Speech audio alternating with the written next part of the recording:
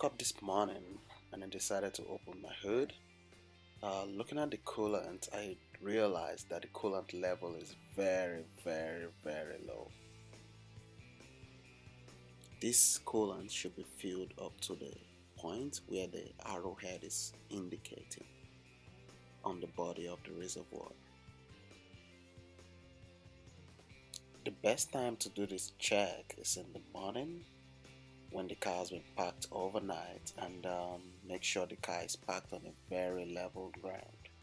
And it's a good time to check for the specification of the coolant your car takes, because these coolant specifications vary by cars, so you have to check your user manual and know what coolant to buy.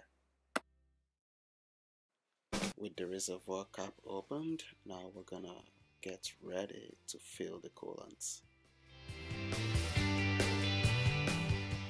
According to the specification for GM, I'm using the 50-50 pre-mixed coolant for this car. So make sure you check your manual for the right one.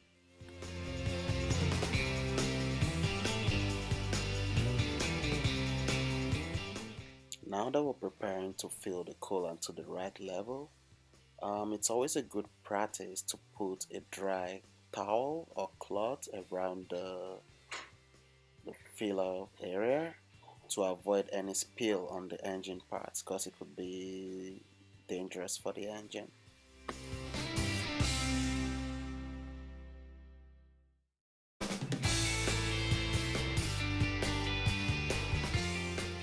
Now we're ready to fill the coolant. Now we're going to fill it up to the right level. That is the level where the arrowhead is indicating that the coolant level should be.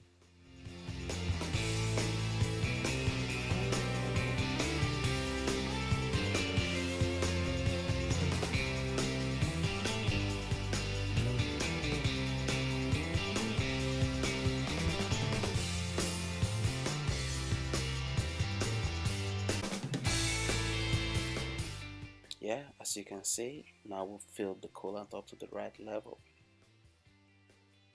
Now you can close the cap, start up your engine for 5 minutes, and that's it. You're good to go.